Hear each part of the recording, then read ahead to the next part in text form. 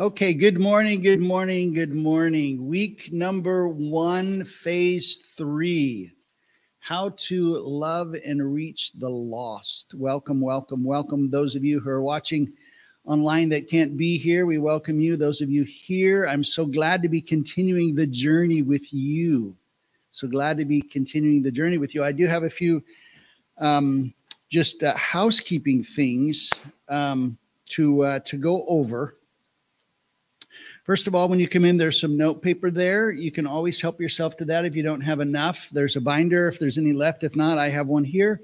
You're more than welcome to take those if you need more space, because oftentimes maybe you don't have enough space to write your notes in there. You can grab that. So let me just get rid of this.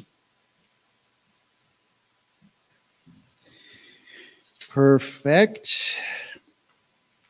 Okay, so one of the things that we know is that Jesus came to seek and save the lost. One of his main purposes and points was, well, it's probably the main one, was to come and find us, to seek and save, to find us and save us, because we were lost. And where were we lost from?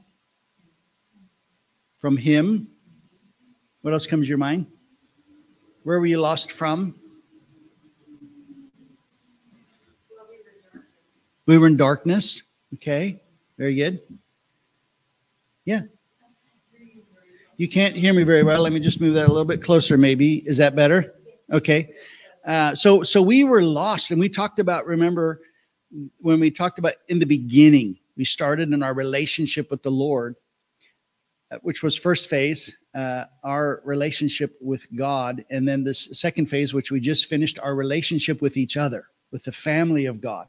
But when we started, we talked about in the original setting in the garden that they had a perfect relationship, humans and God. And that got messed up because of the rebellion of Adam and Eve. And so the relationship was broken. And what Jesus came to do was Jesus came to restore that relationship with the Father.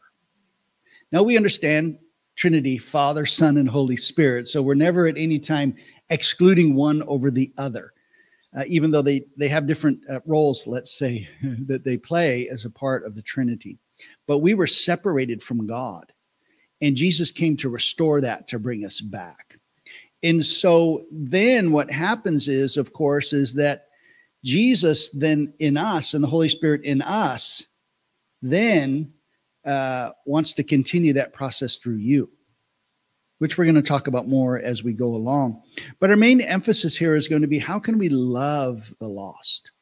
How can we love them? Oftentimes in the church, we do just the opposite, and we do what? Criticize them, judge them, reject them. And so are we drawing them closer or pushing them away? Oftentimes in the church, we push the lost away. And so we're gonna talk about building a bridge to the lost. And oftentimes in the church, instead of building a bridge, we build a wall. Instead of building a bridge, we build a wall.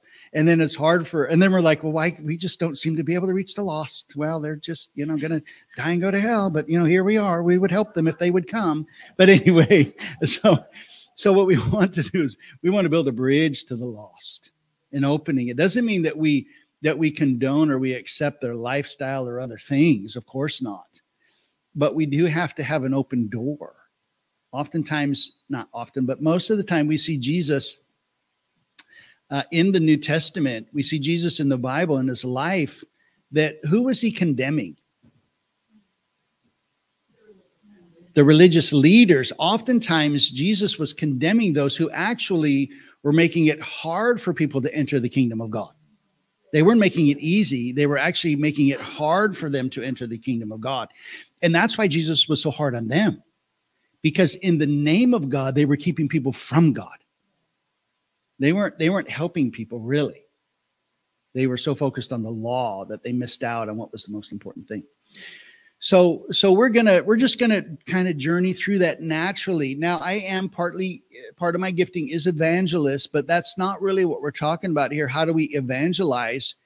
but how do we love and reach the lost? And in that, of course, there's evangelism. That's a natural given, but it's not as if it's some kind of a program that you want you to learn this program, and then we want you to go do this program. More importantly, what we want is to live a lifestyle of evangelism. How do we live every day where we consider the lost, that we're open to God working through us to reach the lost? And how can we plant and water seeds and be ready for the harvest? Because many of us are not ready. Even if somebody was sitting in front of us and they said, "Hey, I want to follow that Jesus you follow." You're like, okay, come to church on Sunday. Yeah. Yeah. So most of us, even if someone was in front of us and we don't know what to do. So we're going to help you with that. We're going to just very simply, how do I just make this a lifestyle? How do we make this a lifestyle? And so a lot of this for me, I've trained in doing this actually full time. But for me, it became out of this practical need in Poland. We understand in Poland that historically it's been 98% Catholic. And it's not as if being Catholic is something that's bad. I was raised Catholic. Any Catholics among us? I'm recovering. I mean, okay. But I grew up Catholic, but I didn't know God. We had all the do's and don'ts and the religious patterns and all the things we were supposed to do, but they did not equate to relationship with God. So anyways, and in Poland, it's almost more in their religion because it's so old. Now, they converted to Christianity or Catholicism. I'm going to say like 985. 9, no one in front of it, 985. So they've had this religion over 1,000 years. So a lot of their tradition and religion was rather more medieval, if I could say that. It was just, you can even indulgences and all kind of worship of Mary and, just deep rooted. And so when you're in a country and you're trying to reach people that think they already know God, but on the other hand, no, they don't. And then when they look at you, because Catholic doctrine would say, even though some would maybe say differently, but generally speaking, there's no salvation outside of the church, their church, the Catholic Church. You can't be saved outside of the Catholic Church. And so for anyone else who's not Catholic, generally speaking, historically, it has been you're a cult. So you might as well be Jehovah's Witness or Mormon. And that's how we were looked at. That's how Protestants are looked at in Poland. So anyway, it's long story short, but so to try to reach them, because you're the cult, and you're trying to reach them with the gospel message, which they kind of think they already have, but no, they don't. In its totality of eternal life, it's very challenging. And so what I found was, as we were helping Polish church planters, I led 2 projects. The first one I had 6 churches, and the other one I had 9. And as I'm trying to help those Polish church planters, they were very religious, and it became very challenging. And so part of the goal is that if I could help them reach one person, the most simplest common denominator, if we could just reach one person. And so I began to break that down, and thus came the need for, how do we really reach the lost? How do we do that? And I said this to someone recently, and I don't remember exactly where, but what if each one of us reached one person in the next 5 years? Even 5 years. I'll give you 5 years. What if? What if? And it's not like a mandate. It's not like we're going to check up on you, but it's just, would you dream with me? And it's not like we're trying to double the church, but in a sense, that would probably happen. Now, not everyone that you reach is necessarily going to come to church with you, and that's okay, because that's not what we're about. We're about the kingdom of God, about reaching the lost and helping them follow Jesus. And wherever they do that, we want to help them do that. And so sometimes we make it so difficult, and then we reach very few people. So we're just going to kind of make it very, very simple for us as a lifestyle. How do we do that? How do we do that? We're going to journey together in doing that.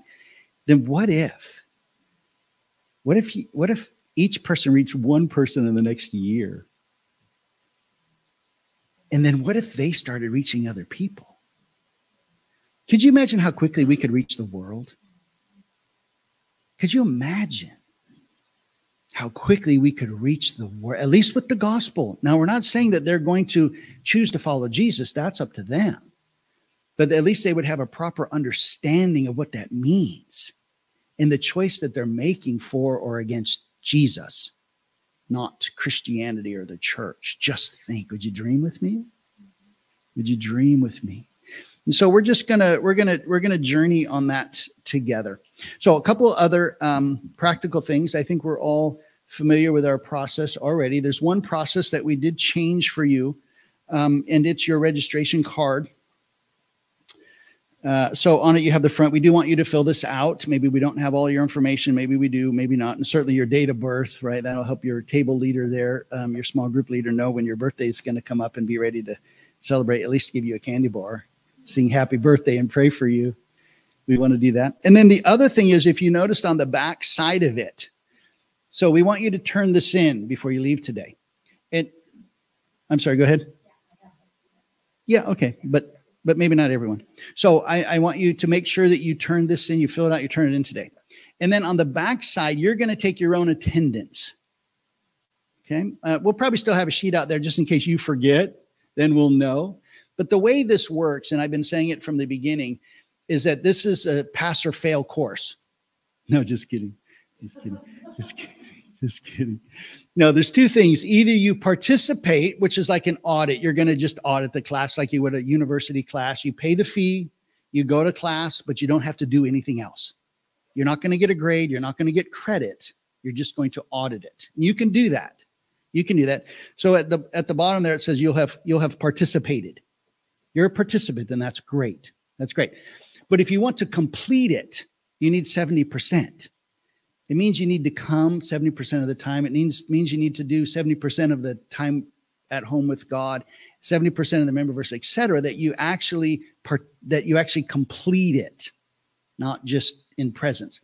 And I want to encourage you. I know for a lot of us, we've just, as usual, we'll just kind of take this as a Bible study and we'll do what we want, and that's okay. We're okay with that, because I know when you come, even if you come once, you're going to grow. You're going to grow in your relationship with God. Those of you watching online, you're going to grow in your relationship with God. But how much more so if you actually go through the process of what it is that we're really trying to offer you. So let me say a couple things about that. One is that many of you are doing a devotion at home already. Please feel free to put that aside for the next 7 weeks. Just put it aside for the next, it's not going to go anywhere. It'll be there when you want to start up again in 8 weeks. But for the next 7 weeks, I'm going to encourage you, focus on this. Focus on this. Somebody asked me the other day, like, well, what are we paying for when we pay? Well, quite frankly, you're paying for accountability, because you're not something that's free. You don't value it. That's the first reason. I'm just going to be quite honest with you. The first thing is that anything that's free is not valued as much. Now, not necessarily, don't misunderstand me, but generally speaking. And then it's more like, well, okay, now you're invested in it. First thing. And the second thing is binders and papers and printing and pens and memory verse cards and holders, and all that costs money. Candy bars, all that just costs money. And as most of you probably know, our church, we just get by month to month. It's not like we have an excess. Now, we do believe that's coming. And it's not so that we can have more money to spend more money, but so we can do more ministry. Wouldn't it be wonderful if we could really encourage someone and pay someone to help us with children or teenagers or senior adults or care visiting, that we could actually begin to, pay people. Not that there's a balance there, because quite frankly, really, we're already doing much of that, but we're limited. But the more that we can do, the more that we could actually reach more children as an outreach. We could reach more teenagers, etc. And other ministries, Grief Share. There's just a lot of ministries that we like to do, but quite frankly, we just get by as far as volunteers and finances are concerned, just the practicality of it. And so all the money which you've paid for the course just goes into the fund, the JOD fund, and everything we spend then comes back out of that. It doesn't go in anyone's pocket. It's not like someone's making money. We may even lose money. I don't know. But just to kind of let you know and understand and clear that up for you. A couple other things. I do encourage you to come on time. Usually the snacks are out by 10:30. So if you want to grab those and come right to your table, the sooner we start, the more time we have. Oh, I'm sorry, I meant 10. Yeah, 10. The evening one starts at 6:30, so that's probably where I got that half past mixed up. But anyway, 10 o'clock, if you can be here by then. And then as quickly as possible, come to your table, because we've prepared a whole table discussion and participation for you at your table. And thank you, leaders, that are helping us with that. You guys are a great and amazing blessing. But we do purpose to help you so that you can process this further. So just to remind you, the way this works is that we, Michelle and I, today, I'm going to be doing the kind of the launch and primary teaching today, but we share, as you know. So we're going to teach you something. And it's really not a Bible study. Even today will be a little bit more like that. We're teaching you something. And oftentimes it happens when you did Jesus, often he would ask questions, but the most time he was just preaching. He preached. And then later he got together with the smaller group, the disciples or the apostles, and they kind of processed that. What did you mean by that? I didn't get that. And so they could spend time together. So we're teaching you, then you're going to go home and you're going to study it. Hopefully you will. You're going to go home and you're going to study, and you and the Father, you and the Holy Spirit, you're going to work through this. You and Jesus, you're going to work through this some more on your own. And then you're going to come back at your table and you're going to have a few questions to discuss. And that's where you get an opportunity to say, hey, I didn't understand that. Or, hey, this really stood out to me. This is Jesus just really is revealing this to me. The Holy Spirit is really helping me. That's the time for you at your table to do that. And so I encourage those three parts. You're going to hear it. You're going to study it. You're going to discuss it. See how that works?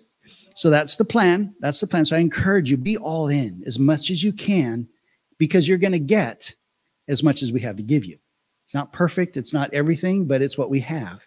And we want you to glean from all of it. So any questions about that?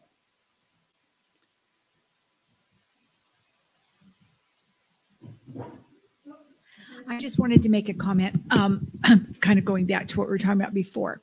So the title of this little session is how to love, how to reach the lost. And I want to make a distinction in your minds about vocabulary. We have biblical words and biblical concepts. And then what we need to do is translate those when we're talking about to other people. So, for instance, how to reach the lost. Right away, does something strike you about the word lost, right? It can be offensive to people. We understand biblical language and the scripture that says Jesus came to save and seek the lost. But sometimes in our encounters with people who every one of us was lost, we all were separated from God. We all needed to be reconciled, right? So I just want to encourage you as we teach these things, there's biblical language and how God sees things. And then there's language of communication and bringing people in and helping them. So I just want to make the distinction. So God saw us as lost children that he needed to come and rescue. But that doesn't mean you go up to someone and say, you're lost. Because immediately you've offended their flesh, their soul, and they don't hear you, right? So we'll help you with the distinguishing of in the course and talking about how God views us. And we all know we all were lost and separated, but we want to make sure we understand biblical concepts and how God sees things, and how then we translate to reach literally everybody around us. Mm-hmm. You don't really even have to seek lost people much. You live with them. Yeah. You shop with them. You know what I mean? The lost are us and all around. Perfect. Thank you, baby. Thank you for that clarification. We are going to talk about that, words we use, how we communicate on a normal vernacular, if you would. One more thing just about your binder, which you already know. It's yours, and no one is going to look at it unless you let them. So it's as private as you make it. So if you want to be private in there like a journal, you go right ahead. That's for you. We want you to do that, but no one's going to look at it. We're not going to ask you to turn that in. That's really for you. So please be as free as you want with your notes in your binder.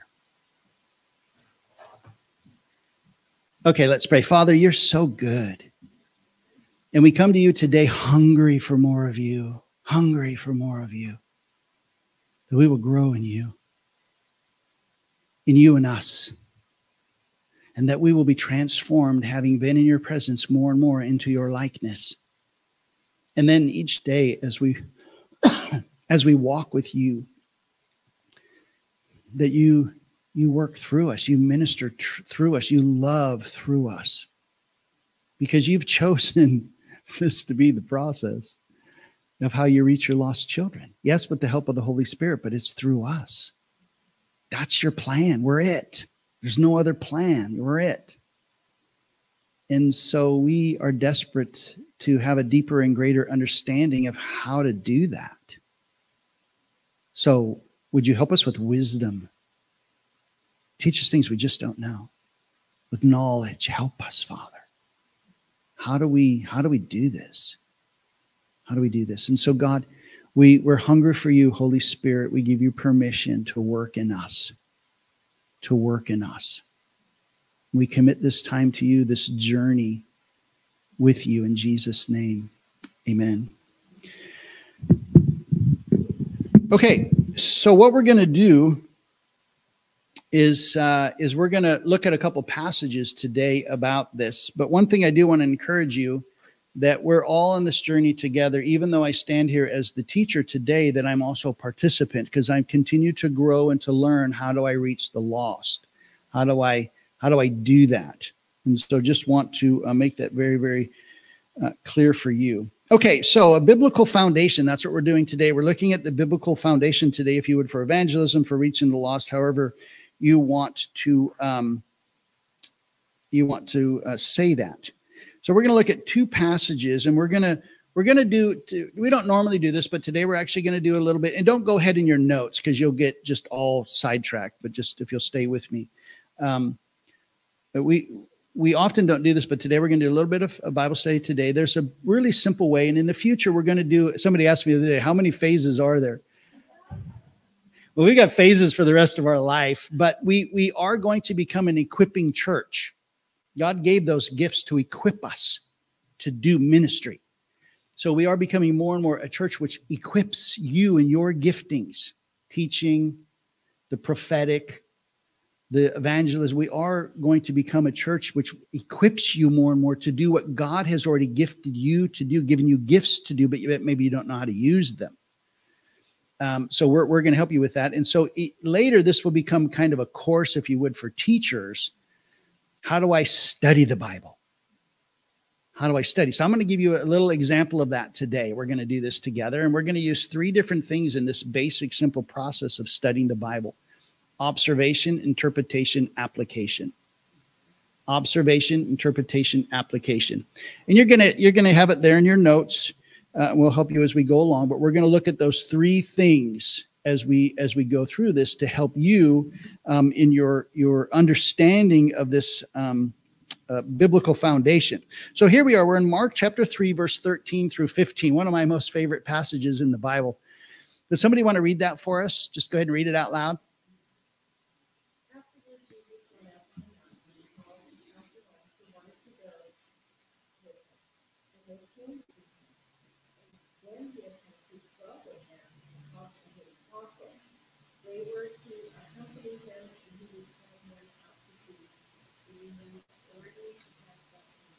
Okay, so what we're going to do, we're going to take this passage of Scripture. Thank you, by the way. We're going to take this passage of Scripture, and we're going to look at three different things. We're going to observe it, we're going to interpret it, and we're going to apply it. So the first thing we want to do is we want to do observation. So one of the things that we do in observation, we want to look at the original setting, the Sitz and Laban. What was really going on there? What do you see happening in the passage? What's the setting? And then you can ask those 5 why questions, or those 5 W questions: who, what, when, where, why. Now, they won't all necessarily be applicable and matter much, but it does help you to process it. Maybe one of those is more important than the others, and maybe some of them are irrelevant. However, any given passage, you can ask those questions.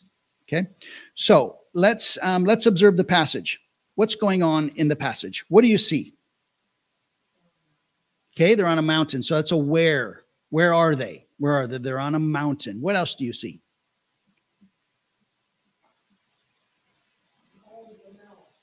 Okay. So what was going on was that he called them out. Very good. Okay, so he called them out to be with them. It's why. Why did he call them out? So they would be with him. Very good. What else?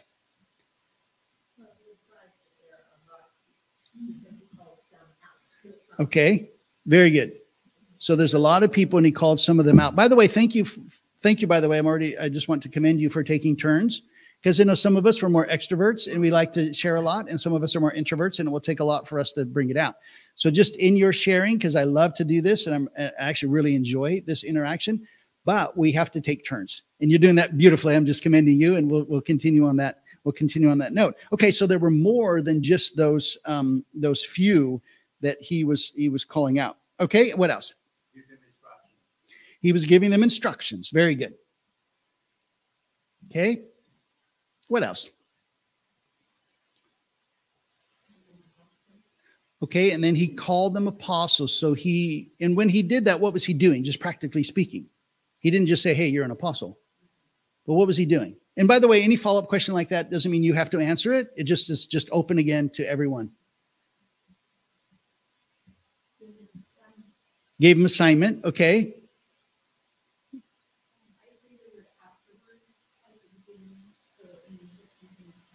Sure. Very good.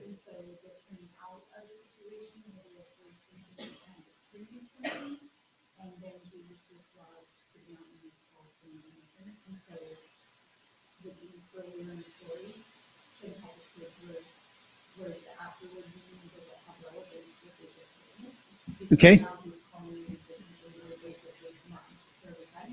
Absolutely. Very good. And oftentimes it can be that let's say you're studying through a chapter or a book of the Bible. And so you'll have done some of the bigger work that goes into the text of its entirety, and you'll know the backstory, if you would, when you come to a passage. But oftentimes we find ourselves just at a passage, and then, so this is our process of how we do that. But whenever it says that in the text afterwards, or furthermore, or therefore, exactly, that's very good. You might want to know, because it will help to contextualize it or give you more information. Okay, what else? And again, we're not doing a deep dive here. We're just kind of generalizing. Yeah. Mm-hmm. Very good. What else sticks out to you? Maybe the apostles weren't the disciples, all right? And,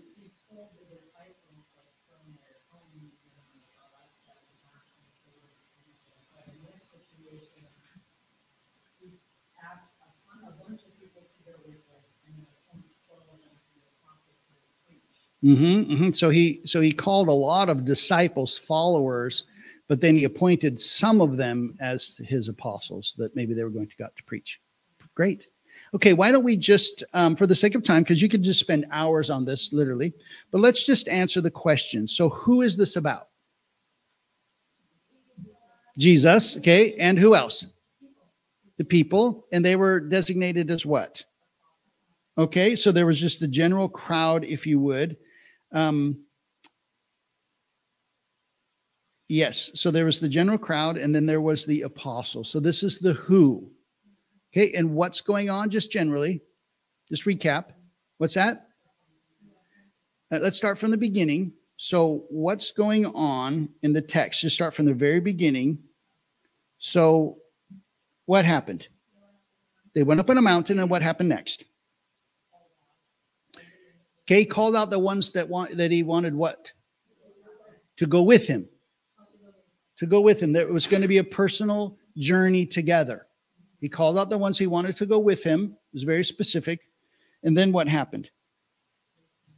They responded and they came to him. It's very important. It's very important, because oftentimes there are a lot of invitations, but people don't often respond. But when they do respond, then what? All right. And what next?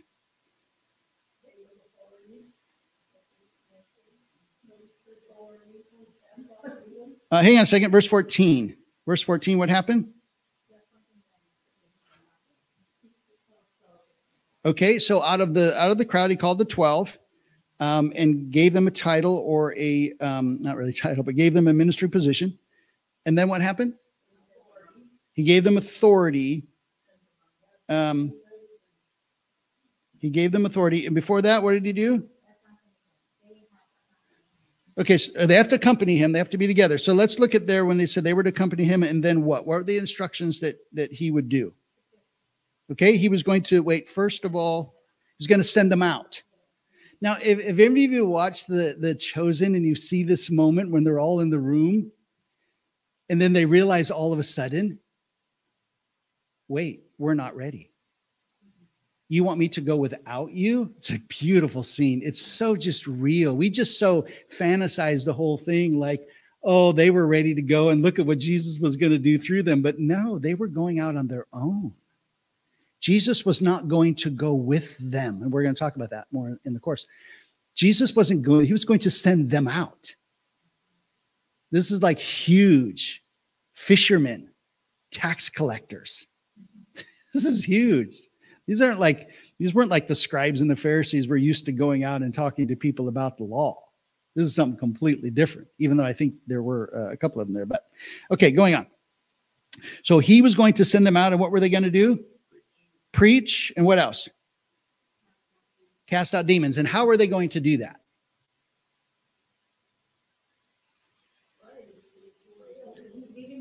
He gave them authority, and they were going to pray, but he gave them authority. Very good. Okay, so that's our observation. So who, the what, the when is, sometime during Jesus's early ministry, sometime because we have this in Mark 3, the where were they?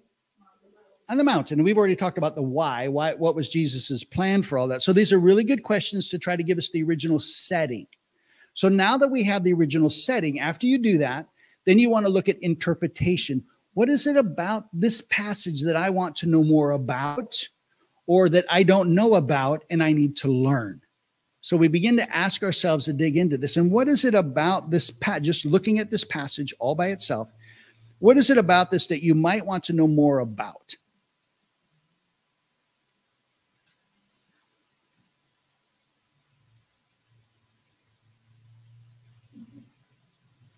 What sticks out to you? A word, a setting, the information, the instruction. What is it about here that you don't completely understand or want to know more about?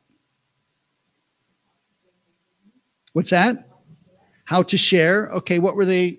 He was going to send them out, and how are they supposed to do that? He gave them instructions, but what's the practicality of it? And we're actually going to look at that biblically. Okay, what else?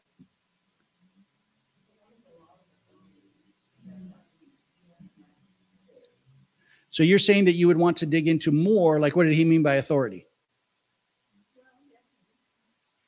Okay, because what we're trying to do here right now is what more do you want to know? What would you want to further study that you don't completely understand? What does it mean to follow him? Very good. What does it mean to preach? Yeah, what does that mean? So that's a really good question. What did he mean by that? That's where we're at in interpretation. What does he mean by that? Or in the old days, we had this book called Manners and Customs. And I can remember in the old days, you needed a big desk in the old days so that you could spread out all of your resources, all of your various versions of the Bible, your interlineary, your Greek, your concordance, now you can do that on BibleHub.com. Now, literally write that down, BibleHub.com. And so you can type in any verse, Mark 3:13. You type it in, and it's going to give you 50 different versions of that verse. They're all right there for you. Any version you want, it's right there for, and you can parallel them. I want to parallel this and this, and I want to compare them. It'll do that for you. I think only 2, but it will do that for you. And then if you want to go to the Strong's, I think it's just STR on the top, or it may say Strong's. You click on that. No, that's not true. So, yeah, you can do that. Yeah, so you go right to Strong's, you click on Strong's, and then it's going to tell you where in the Bible, or where in the Greek, the understanding of this, the definitions, etc., which we're going to do in just a moment. So write that down, BibleHub.com. It's a very good resource. I use it most days, or anytime I'm studying, I use it. Okay, so a couple of things that we're going to look at is that, so that's the process. So you begin to ask yourself, what do I not quite understand? What do I want to know more about? Etc. And then you can begin to dig in. Now, we're not going to do a lot of various things, but we're just going to do one. We're going to go to Strong's, and I often use this on Sunday mornings for those of you who are more intellectual in the gift of teaching. You like that, and you want more. You don't want me just to tell you what it says. You want some proof. And so I try to give you proof and help to expand your knowledge. Okay? So we're going to look at the word preach. And when we look at interpretation, what does it mean? What questions do you have about the passage? You want to answer those questions, the why questions. Why did he call them? Why did they go to a mountain, etc.? Okay, so interpretation. So we're going to look at the word preach, and I just copied this right from BibleHub.com, from the Strong's. You'll see that there, preach. Caruso. Caruso is that word there, the transliteration, because this original word, you see it there with characters that we know nothing about, where it says original word. That's the Greek word. And some of you, maybe you read Greek, but most of us do not. And so they give us a transliteration, caruso. And somebody read for us the short definition. What does it say? To proclaim. What else? Herald, preach. So what page are we on? Second page. Second page. You see it there. Preach. All right. So it means to proclaim, means to be a herald, means to preach. And then the definition, right below it. Pretty much the same thing. They're not always the same because the short definition is usually shorter, but in this case, they're the same because it's really a quite simple definition. But when we look at it more, it actually gets into something a bit more. So the question is, well, what do you mean by preach? Does he mean that like I get to go into the synagogue, or I get to go in the temple, or I get to stand behind the pulpit? See, these are questions. What does he mean by that? What does he mean by that? And so let's figure that out, because certainly everyone can't go up on Sunday morning and stand behind the pulpit, but he's sending them out to preach. Okay, so properly to herald or proclaim, to proclaim something, to preach or announce a message publicly and with conviction, persuasion. So this isn't in the sense of, I hate to use the word boring teaching, but this isn't just some dialogue. This isn't just some information which is being communicated. This is something which is being done with passion, with conviction, not like you're teaching something that someone else wrote or etc. Okay. So to preach, to announce a message publicly and with conviction. So then you continue on to herald. Now we don't use that word anymore. It's kind of an old-fashioned word, but refers to preaching the gospel as the authoritative binding word of God. Now, this is our Christian interpretation of the word and how we use it in practice. Okay? It refers to preaching the gospel as the authoritative binding word of God, bringing eternal accountability to all who hear it. Now, that's a very religious way to say that, and I probably wouldn't say it that way, but of course, I didn't write this. But that's one person's understanding of this word in the Christian term. And we've used that historically, meaning that now that you know, you're accountable to it, which is the truth. It's just could be said in a nicer way. But herald is also a word that comes from history. So these words are interesting because we use preaching as often in our new understanding is like on this type of platform. But these words are actually words of announcing and proclaiming. And heralds in the medieval time often went through the streets and they were heralding something before. Mm-hmm. So this is the concept that's in us preaching or proclaiming. It actually has to do with publicly of compelling. The New Testament talks about us compelling and persuading people. Mm-hmm. And this is really not done in what we do persuade inside churches. Don't get me wrong. Those are the found. But just to say, so much of Jesus's words here had to do with public discourse, public proclamation that brought people accountable. They hadn't heard this before. Mm-hmm. That's so good. That's good. And we're going to talk about that and how does this look in practical terms in future lessons. But yeah, so it's to announce this. They were to announce it, and they were to do it with great conviction, to announce something, to publicly proclaim it, and to go and to do it. Okay. Okay. So preaching is by a herald. Preaching by a herald sent from God, it says there as you continue on, a declaration to declare something, to gospelize. Do you see that? That's where we get that from, to gospelize. It's actually, this is more authentic than evangelize. But to spread the gospel, if you would, to spread the good news, to evangelize, because evangelize, like, what does that mean? But to gospelize, you understand the gospel, the good news. You're supposed to go and spread the good news, gospelize. And it helps to put it better in its context of what it really means you're supposed to do. Because evangelism is like, because I'm an evangelist, so we would, and I've told you this before, we would go every week out to the street, and we would go to we would go to big events in San Francisco and various gatherings of large amounts of people, the Rose Parade, etc. But anyway, people would have their sign, turn or burn. Turn or burn. And is it true? Well, it's true. It's if that's your message, if God leads you that way, well, okay. But that certainly wasn't my message. But some people have various ways that they herald, that they proclaim, that they want to spread out, if you would, the message. And it's kind of an interesting tact. But I guess it could be a shocker to some people. But quite frankly, we used to be a Christian nation. We used to be where the majority of people were Christians. And even now they say, oh, well, we still have them. I don't remember what statistic is. Let's just say 60% or 70% of people claim to be Christian. Then you find out that like 20% of people actually go to church. And then you realize, like, oh, okay. And then what does it mean? What does that term mean, Christian? Does that mean you were baptized as a baby? And now you still proclaim to be a Christian? So that it really gets watered down now. But my point is that in the old days, when we came with a message, it was shocking to the people, something they already knew. Does that make sense? They already knew that. And you were just waking them up. You're just reminding them.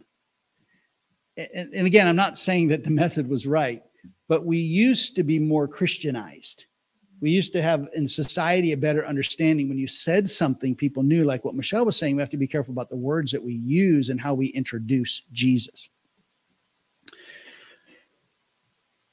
Okay, so what does this word mean to you? What do you get from that? What are you supposed to do? Oh, no, that's not true. That's not, because now already we're in application, so we can't skip the process. So what sticks out to you about this definition, if you would? What sticks out to you? We're on preach. Preach. Yep. What's that? Okay. So what sticks out to you is that in preaching is that you're sent by God to do it. Is that what you're saying? Okay, what else? What sticks out to you about this? Oh, right. And that's a really good point. You get if someone up preaching anything about Apollos or Dionysus. Am I saying that right? Some of the other Greek gods. And this is from a Greek context. So we're actually using secular words. The Bible does that. We're using secular Greek words, and then we're gospelizing them. We're using them in a Christian sense. And then sometimes you get both meanings. Now, of course, they use it in the Bible, so obviously it was contextualized as Christian. But there could be different meanings of the Greek meaning and then the Christian meaning, and how we use that word as Christians, and maybe how secular people use that word.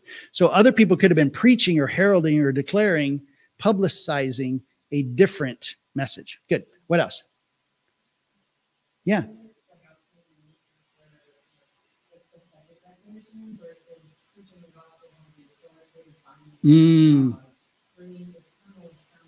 Yeah.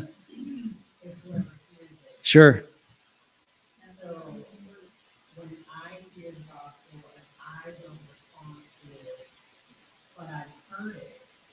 I now have eternal accountability, and now I know the truth, and I'm actively going the opposite direction. And that's not accountability, which is where God got my life. That's for the rest of eternity. That's good. Even just the rest of my life. So no, that's really, really good. That there is accountability. We are accountable to the Word of God. We're accountable to it. It's not just something where God speaks to you about something, or someone brings you a message and you know it to be true and you discard it. There are ramifications to that. There are. So if we think about when we go and proclaim the word, we're not, we're giving the truth, but it's the truth that does its work. It's not us. It's the truth which does its work to help bring conviction to people so that they'll respond to it. So when you're sharing the truth, it's not up to you what they do with it. They become then, if you would, in this context, accountable to it. However, a non-believer is only so accountable to the word of God. But primarily it's about salvation, because without salvation, they can't really understand any of it. However, in judgment, that's very powerful revelatory insight, Caitlin. Very good. With the light of truth, because the word of God later, I have, when we stand before God, every single person, I personally believe that the Holy Spirit is going to be a flashback of a lifetime that we're all going to be trembling at in a way. Because when we hear the word of God, and every time we make a decision, actually, many of them are unconscious, but we're choosing. There's an inward choice that is being made to accept or reject, to judge the truth.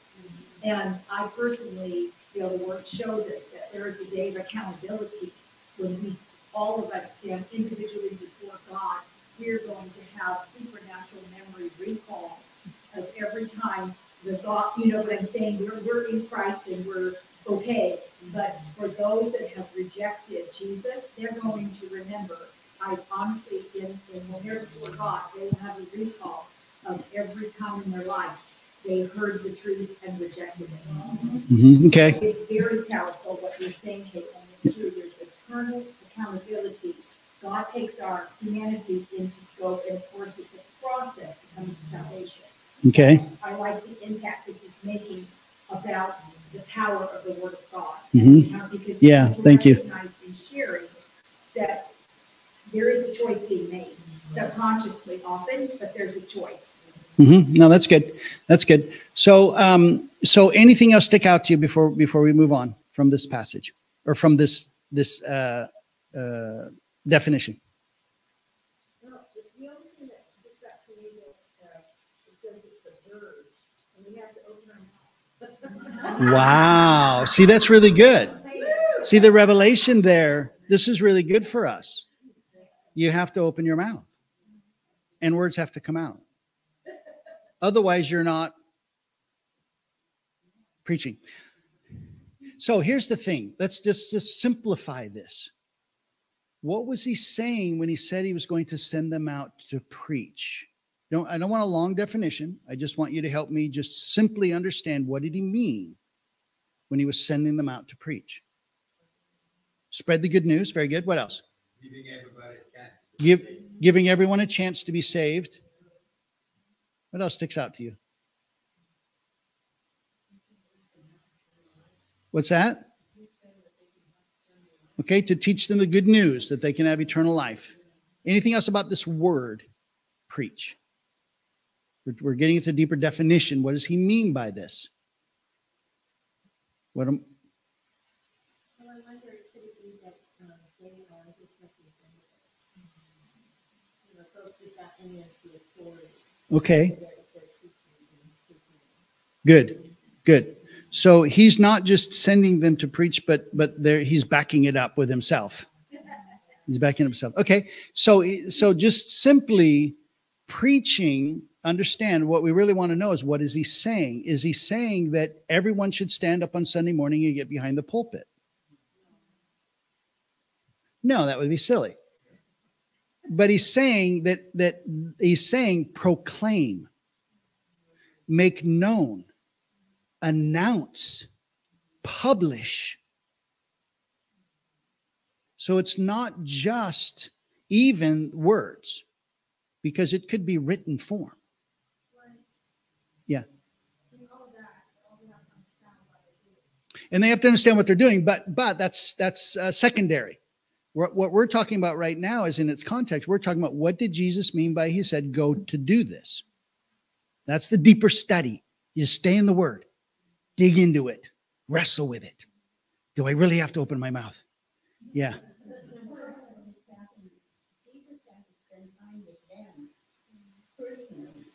One-on-one, so they knew what they were supposed to proclaim and why they were supposed to proclaim. We just can't say you're my apostle and you're going to preach and send them out. They have to be based on the truth of the foundation before they could open their mouth. Very good. So that brings us back to the observation of when. Because there's a deeper question.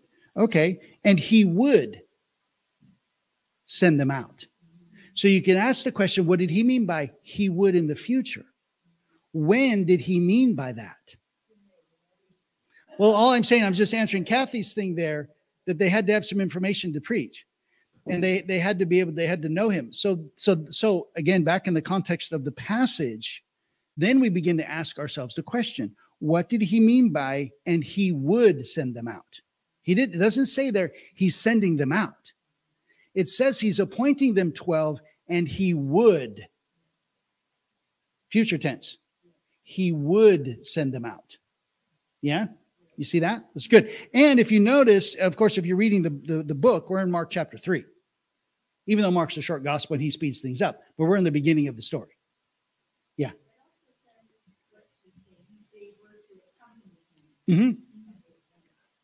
Very good. Yeah, so they were going to journey with him. They were going to accompany him. They were going to do it together first, and then he would. Okay, so let's move on because we're going to, we've got some more that we want to accomplish here. Okay, so another word that I picked out is authority. Authority, exousia. What does he mean by that? Giving them authority. Giving them authority. What's the short definition? Power, authority, weight. And then the longer full definition? Somebody read that for me.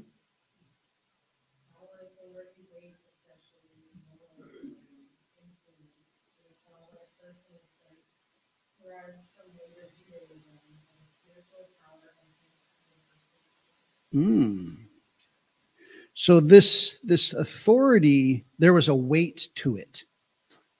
You like that word? I like that word. There was a weight to it. It was weighty. It was a moral authority. It had influence. There was influence in that authority. And what stood behind the influence or the authority? What? God. And what of God's was there? What does it say at the end of the definition? Spiritual what? Power. So it wasn't just in a spoken word, but there was power behind that authority. He wasn't just saying, hey, go and do this, but he was saying, hey, go and do this with authority. In my name. Oh, now I'm starting to translate a little bit there. In my name and with my authority, with my power. Okay, so there was a spiritual power, but also could be an earthly power. All right, so if we continue on there, lek and emi. So lek is out from, which intensifies limi to be. So it's out from you and to be something. So this authority, it's coming out from you and it's going to be something. So it's not just empty words. Do you see that? There's something's going to happen with this. Something's going to happen. So we see there, we're reading under where it says 1849. That's the Strong's Concordance number. It's a numbered system. Numbered system. And the 1537 is one of the, what's the word I'm looking for? One of the words that it's root words that it's made up from, the 1537 and the 1510. To be being as a right or privilege. I give you the right. I give you the privilege. I give you permission. You see that? Conferred power, delegated empowerment, authorization, operating in a designed jurisdiction. Now, did they have authority for everything? Could they tell the tax man they didn't want to pay their taxes? It's in its context, contextual. And oftentimes we take the Bible out of context. We try to make it do what we want it to do. And we're not supposed to do that. Okay, so in the New Testament, it's a delegated power. It refers to the authority God gives to his saints or followers, authorizing them to act to the extent they are guided by faith. So it's not just because you want to. Not just because you want to. Okay, so what sticks out to you as we're interpreting this passage? What sticks out to you from this when he said that he also gave them authority? What sticks out to you? Now just stay right in the context.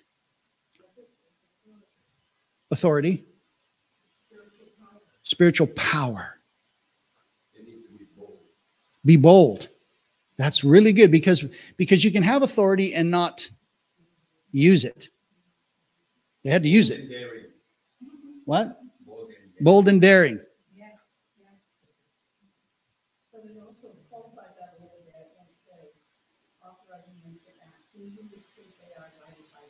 Yes. Okay. So this is a journey. They're going on a journey with Jesus, and he is the one authorizing them and giving them power. And where are they going to use that power? In which context? On their own, or as they were guided by Jesus in this context? Jesus was going to send them, go and do this. And there they had his authority. They weren't acting on their own. This is really important. Okay? Anything else? Yeah. Oh, faith. So if I said, no, go ahead.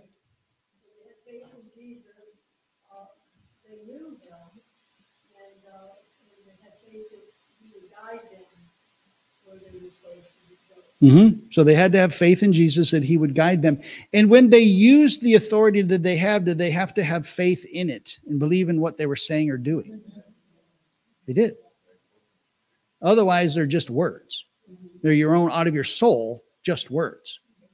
I love that too. And Jesus connects it later in the gospel as well, because he said to his followers, he says, if you have faith, meaning to the measure of your faith as a minister of the gospel, you will step out and do it. So authority and power, I mean, our earthly justice system, judges, where all that is modeled after heaven. Heaven is very clear in the Bible that Jesus, that God rules, and there's a throne. So when he's talking about, I give you power and authority over this, he's not kidding. That means we have all power, we have authority, the weight and glory of who God is, to use our jurisdiction in healing and deliverance and proclaiming. So he's telling you, it's my power, and I give you the authority to use that power. And our faith ties in for us to say, okay, this person needs deliverance, and I see it and know it and I believe it. And to the measure that I operate in, I will pray. That's so good. It all gets connected. That's really good. That's really good. Thank you. So just for the sake of time, we're going to, because I know we can teach a lot on any one of these points, but and hopefully as we journey through this, we're going to continue. Right now, we're just at a biblical foundation. So let's move to the next point, because we're going to run out of time, because we have one more to do after this. So now, what about this is applicable? So we've looked at the setting. You look at the setting. Now you're looking at the interpretation. What does this mean in its original setting? Because we don't want to just make it say what we want it to say. And often we do that as Christians, and we take it out of context. We have to look at the setting. What's going on here? Now we ask ourselves the question, what about this is transferable? What about this truth? This setting is transferable to me. What about it is applicable to me? So the first question we ask, does any of this transfer to me? Does anything that's happening here, is this transferable to me? Is it applicable to my life? So let me ask you the question. Is anything from this setting applicable to you? Yes. Now, not always Jonah got swallowed by a whale. Now, why he got swallowed by a whale may be applicable to you. Yes? So we got to ask ourselves the question, is there anything about this that's transferable to my setting and that would be applicable to me? It's a very good question. So now, how do I apply this? What is it about this that's applicable, and how do I apply it to my life? So let's just go through it from the beginning. Not a lot, but let's go through it from the beginning, and you tell me what from this is applicable to you, transferable to you. So afterwards, Jesus went up on a mountain, and he called out the ones he wanted to go with him. What about that? And simply, what about that is transferable to you? Applicable to you. Let's make it personal.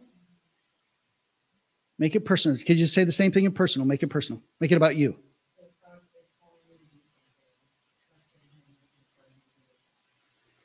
Okay, but okay, that's good. In this context, though, what is he calling them to do? Okay, now, yeah, that's really good. So what's happening here is Jesus is calling out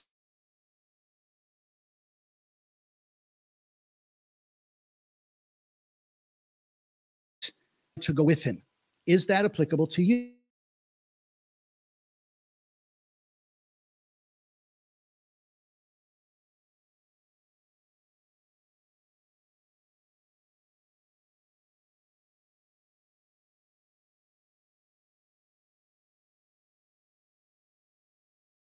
First sentence.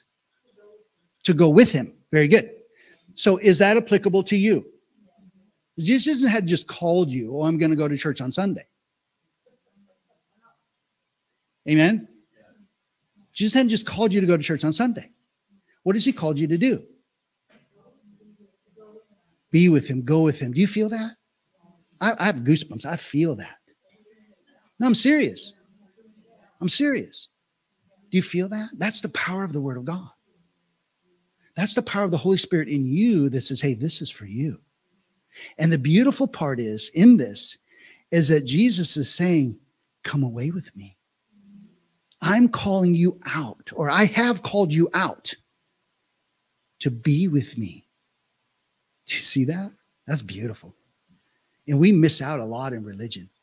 We miss out a lot in Christianity because we make it about do's and don'ts and things to do, processes to go through.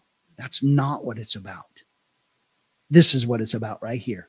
If you do nothing else, if you never came to church on Sunday, even though we really need that.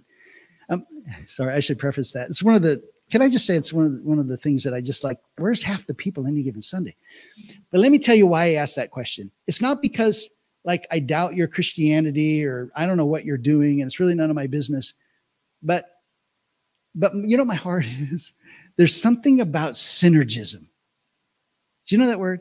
There's something about synergism that when you get the snowball rolling, it's just a little snowball. But as it keeps rolling, if any of you, I lived in Michigan and Detroit, and we had outside Detroit, but we had snow every winter. You take that little snowball, and before you know it, man, you've got a huge snowman. That's synergism. It just starts rolling.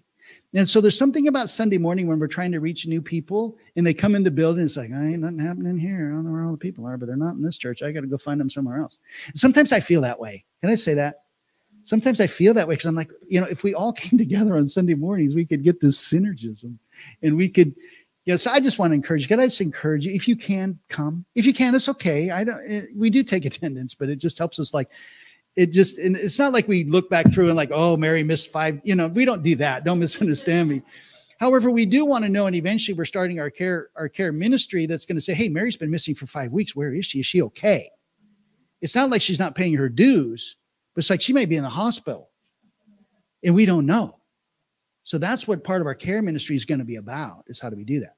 So how did I get off on that one? Oh, Sunday mornings. So I just encourage you, if you don't sleep in, don't, it's just, I'm on my high horse right now and I can do that because I'm the pastor.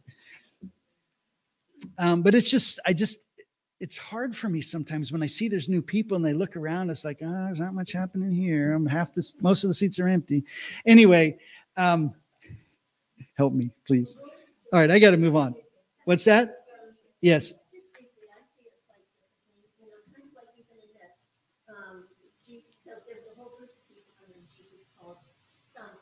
Yep.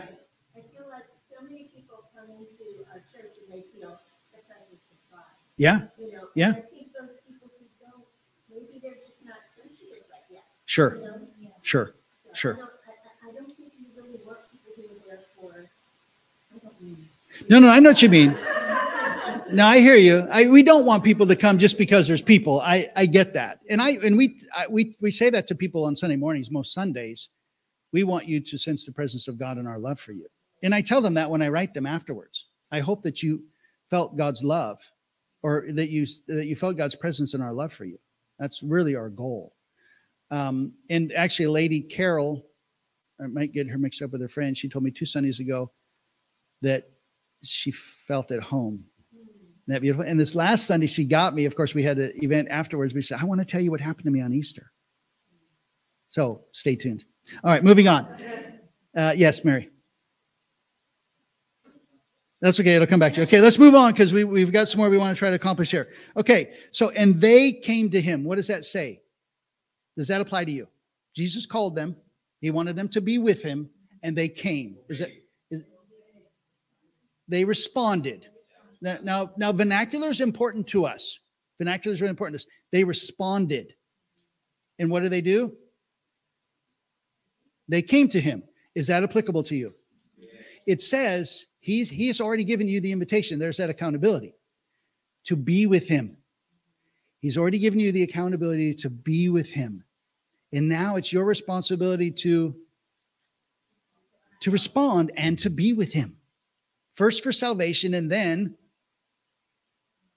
every day in relationship. This is applicable to you. Because that's what Jesus was saying. He wasn't just saying, hey, I want you to raise your hand. I want you to pray a prayer. He said, no, I want you to journey with me. I want you to come do life with me. And Jesus is saying that to us for every day. Let's do life together. Okay, and moving on. Then he appointed 12 of them and called them apostles. So has Jesus appointed you as an apostle? Yes. Maybe. Maybe. So it's depending on the way you want to interpret this, and we're not going to spend any time on it. Depending on the way you want to understand it, what is an apostle and a sent one, if you would, etc. So there's some part of that that's applicable to you, but do you get a title? Not necessarily, no. Now, do you have the gifting, the apostolic gifting? Now, maybe. Because remember, there were many, but there were only a few that he actually appointed as apostles. You don't mind being what? You'll just be a saint, yeah. Okay, so moving on. And they were to accompany him. Is that applicable to you? What are you supposed to do? Follow him. And sometimes even that word follow, where I love to use that word, sometimes it's like from behind. But it's more like a journey alongside. As we talked about on Sunday about the Holy Spirit, the paraclete that comes alongside of you. Comes alongside to do it together. But the application is still the same. The answer is yes. And he would send them out to preach. Has Jesus sent you out to declare, to publish, to make known, to be a herald? Is it applicable to you? It is. And he gave them authority to cast out demons. Has Jesus, with the directive to go and to share, to gospelize, does he give you authority with that? Does he give you power? He does. It's very applicable to you. And to cast out demons. Is that applicable for you? Now, some people believe that somehow God doesn't give us power anymore, that he has restrained us. Yeah, as if there's not demons anymore. That's really good. As if there's not demons anymore. And there are. So if the devil is still at work, taking authority over people's lives, is God still giving us authority to counteract that? He is. He is. Okay, moving on. We've got one more to do. Let me get my pages right. Okay, second passage. We've got about 15 minutes because we started late. You remember that. If we start late, we're going to... Well, we said this last time. We didn't say it this time because we're supposed to start at 10, but if we don't start till 10 after, then you go longer in your small group, etc. The whole thing gets later. Let's talk about it now. This is really good. This is a really good question right now to talk about because it happens every week. And it would be like 20 past if we just let you fellowship. And I mean, that's a really good thing. But that's not why we're coming here, to spend all that time. No, we have a set 30-minute program, if you would, for you to share your joys together, to celebrate what God is doing in your life, what you see him doing. We have time to pray together. That's important. And then we have time to discuss the things that you're learning. So we have a full 30-minute program planned. And if you don't do that, well, we're missing out on part of our purpose. So let's recap here. Do we want to start at 10, or is it more like 10 past? And that means we go until 10 past 12. Open discussion. Yes, Mary.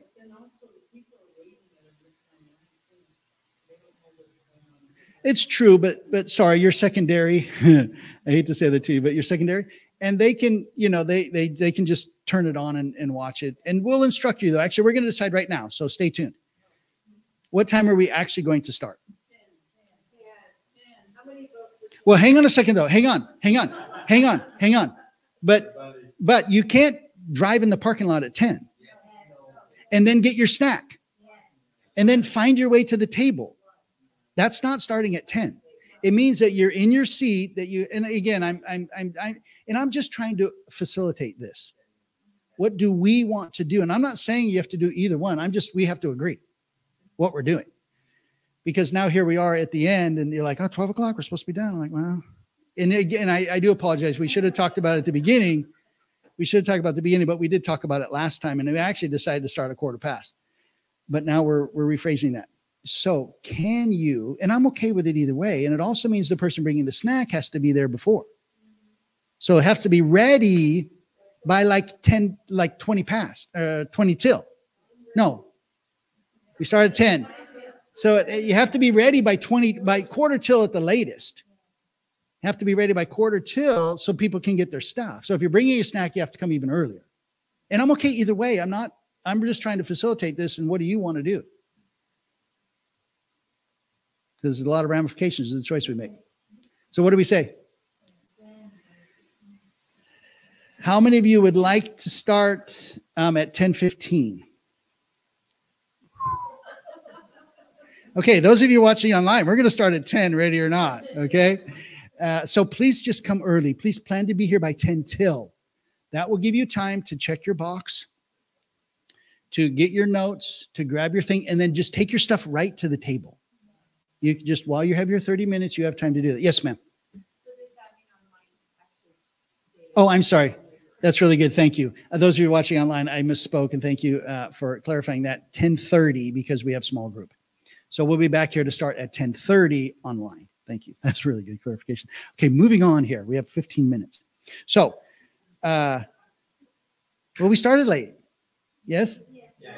Okay, because you're laughing at me because I'm taking 10 minutes that you... Now, this doesn't start until next week because you took 10 minutes in the beginning. So I'm taking it back now. And it will be beneficial to you. So just hang on with me. Okay, so Matthew 28, 16 through 20. For the sake of time, I'm just going to read it. Then the 11 disciples left for Galilee. We're Matthew 28. Then the 11 disciples left for Galilee, going to the mountain where Jesus had told them to go. Verse 17. When they saw him, they worshiped him, but some of them doubted. Verse 18, Jesus came and told his disciples, I have been given all authority in heaven and on earth. Verse 19, therefore go and make disciples of all nations, baptizing them in the name of the Father and the Son and the Holy Spirit. Teach these new disciples to obey all the commands I have given you. And be sure of this, I am with you always, even to the end of the age. And at the end of Mark's gospel, he says it like this. And then he told them, go into all the world and preach the good news to everyone. It's just a little bit more of a different way to kind of say the same thing and add a little bit. Okay, observation. Who, what, when, where, why. And the best way to do this, especially as a group, if you'll just start from the first verse and work your way through it. Don't just necessarily pick out one thing. It will help us to kind of move a little bit quicker here. So who is this about? Let's just answer the 5 questions. Let's do it that way because it'll be faster. Who is this about? The 11 disciples and Jesus. So this is the who. This is the who. Yes. Okay. And what? What's going on? That's where you kind of start from the beginning. All right. They left for Galilee, and where did they go? To the mountain. Why? Jesus told them to. Now, we're intermixing the questions, of course, because they're applicable. They went there because Jesus told them to. Okay, and then continue. So when they saw him, so he had to show up. Yes? So Jesus had told them to go to the mountain. They went there, and then he showed up. Yeah? And then what did they do when he showed up? They worshiped him. And some of them doubted. Some of them doubted. And then, verse 18.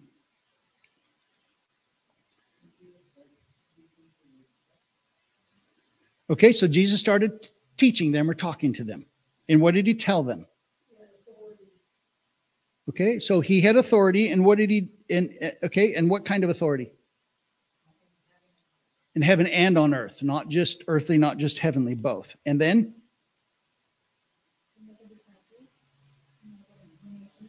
Okay, start from verse 19 in the beginning. What are they supposed to do? Go and make. Now, I differentiated this for you before, but I'm just going to do it. No, I'm not. I'm sorry. We're just observing. Okay, so they're supposed to do what? Go. It's two different things. We've made it one. It's two different things. Go. And as you go, do what? Make disciples. Where? All nations. And then? So after you've gone and you've made disciples, you're supposed to baptize them. And how do you do that? All right, there's the Trinity for us. In verse 20.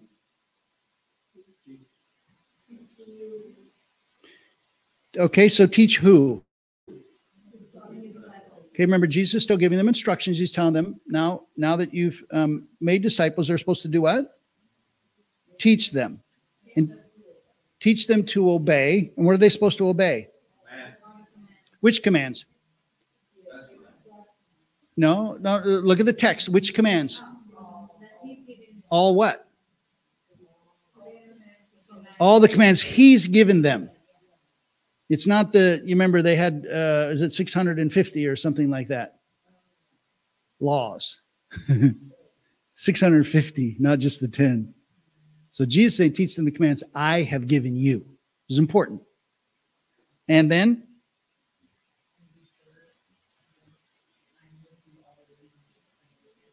So as he's giving this instructions, he's assuring them. And what is he assuring them of? I'm going to be with you. I have authority in heaven and on earth. And remember, this is after the resurrection. I have been given all authority. I have been given all authority. And what are they supposed to do with it? Go. And then he assures them that he's going to do what? I'm going to be with you. And for how long will he be with you? To the end of the age. Okay, so this is our basic observation. Basic observation.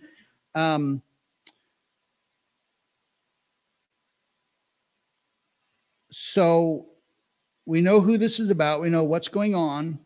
We don't really know when, but it's what chapter are we in? 28. So this is really important to us to know this is the end of this at the end of the Jesus story as far as being with them. Yes. And what's happening in this passage? I'm sorry, what? Just briefly, what's happening in the passage?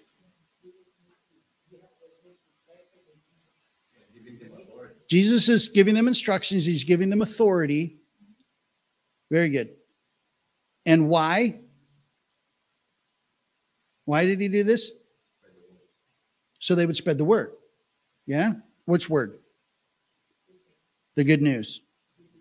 The good news. Because it said there in Mark's gospel, right? Preach, declare, publish, caruso. Proclaim the good news. Gospelize. Yeah? Gospelize. Go and gospelize. All right. So the first question that we ask quickly is, does any of this apply to you? No, I'm sorry. We skipped interpretation. Very quickly, I'm just going to tell you, we won't have time to discuss because I only got a few minutes left.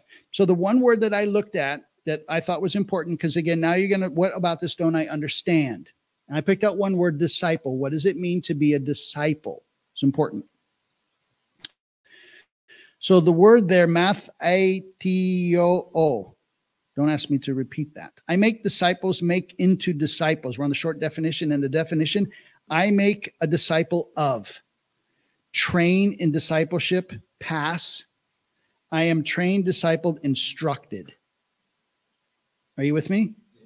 Okay. And then if we continue on there, to disciple, helping someone to progressively learn the word of God, become a matured, growing disciple.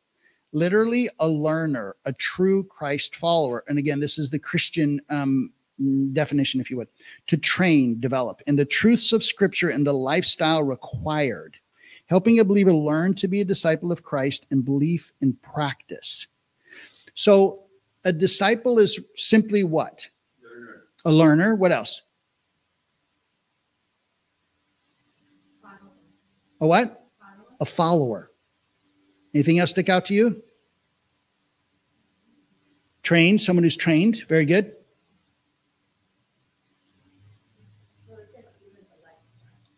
Okay, someone who has adopted a particular lifestyle of the one to whom is what?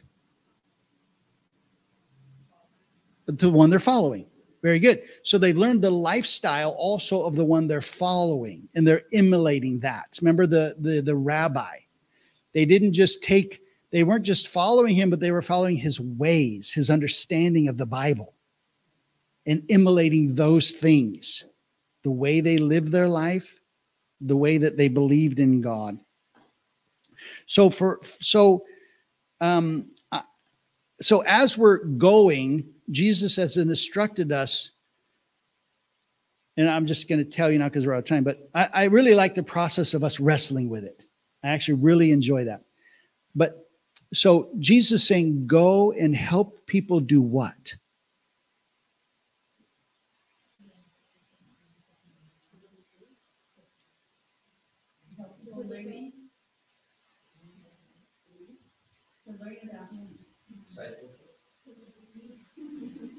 She's saying, go and make.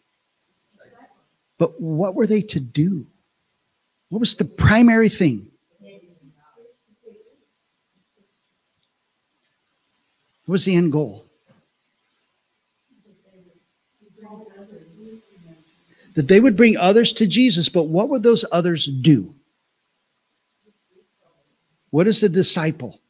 See, the go into all the world, make, help them to know me, and then help them to do what? Follow. You're going to go and help people follow Jesus. That's it. It's just that simple. You're not going to Christianize them. You're not going to Sundayize them. You're just going to help them follow Jesus. That's the goal. We get real confused and mixed up, and we make it about a lot of other things. But this is very clear here.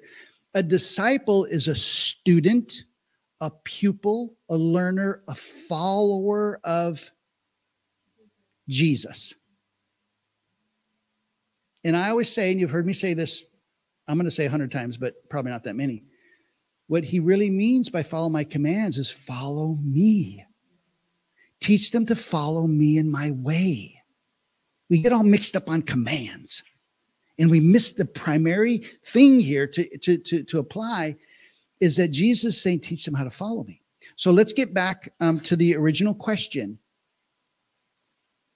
Or no, for the next question in 2 minutes or less. What about this is applicable to you? What about this? So let's just look here. He instructed them to go to the mountain where he told them to go. When he saw them, they worshiped him. So the question would be, have you met Jesus? And I'm just superimposing that on there. It's not direct, but do you worship him? It's probably the better question. Yes. Do you worship him? All right. Do you sometimes doubt? Yes. It happens. I remember as a young Christian, I was like, it was like a whirlwind. All right. Sometimes we doubt. So does your Jesus have authority? And with his authority, has he instructed you to go? Go where? Everywhere to everyone. It's just that simple. As the Holy Spirit will direct you. It doesn't mean like everyone in your block, you got to go knock on every one of their doors. However, he may instruct you to do that. So go, that's the first thing. We mix these and we put them together. Go. Are you instructed? You're instructed to go, yes? Go. And what are you supposed to do as you go? Teach, talk to people, preach, declare, publish, make known what? Jesus. So we're going to talk about what is the gospel, what is, et cetera, what is the message. We're going to talk about that. Okay, so go and help people, right? And when they choose to follow him, what are you going to do with them? You're going to baptize them. And who gets to baptize them? So if you bring someone and we'll do it together. Yeah? If you reach someone, you're just going to get right up there with us. If you want. They're your disciple. Anyway, let's go on. So you're going to baptize them. And then what are you going to do with them after you've baptized them? Often we just put this all into one and it's not. What are you going to do with them now, continuing? What does it say? 20, you're going to teach them. And you're going to teach them to do what? I have failed miserably. I have failed miserably. What are you going to teach them to do? To follow Jesus. Say that. Follow Jesus. That's what you're going to teach them to do. We can't get wrapped up in rules and regulations and obeying commands. You're going to teach them, but you have to know the one you follow before you know how to follow him. So you're going to teach them to follow him and his ways. It's the same thing. We're saying the same thing. We're saying the same thing. Don't misunderstand me, but you have to help them to know him, to follow him and then his ways. Amen? Really, it's that simple. Let's not, yeah, okay. I think we're done. Amen, sister. Teach these new disciples to follow me and know that I am with you. Is Jesus with you? Yes. So each one of us are instructed to go. This is transferable truth. Something that happened then is transferable to you now. We're each instructed to go and help other people follow Jesus. And that's what we're going to accomplish here in this place. We're going to help you know better how to do that. Amen? That's the goal. That's the goal. Okay, so in your devotions, you have the same thing. You have 5 a week, gives you 2 off. Don't try to do them all in a day. Jesus wants to spend time with you every day, and we want you to use this as a part of that, spending time with him each day. Each day. So you're going to just go over what we just talked about. Now it's your time to go home and wrestle with the Holy Spirit, what we just talked about, you and him, not just because I told you, you and him in the Bible. Now it's your turn. And then we're going to come back next week and we'll talk a little about it. Father, we thank you for the revelation of your word by the Holy Spirit. That you want us to know you, to respond to you, to do life with you.